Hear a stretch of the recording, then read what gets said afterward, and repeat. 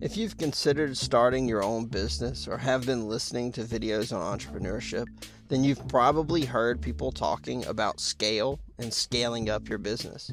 So what does it mean to scale up a business? Well, it means to build growth and potential growth into your business so that hindrances are removed.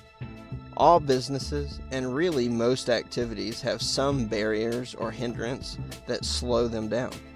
If you own a brick and mortar store, for instance, at a certain point, you may run out of physical space, you may have too much inventory, or you may not have the manpower to fulfill what needs to be done for the business.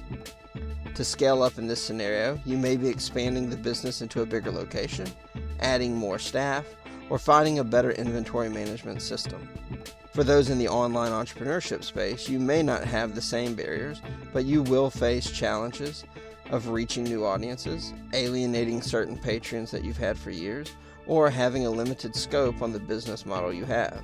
You may scale up the business by branching out into new markets, adding new methods of income to existing businesses, or even starting a physical location.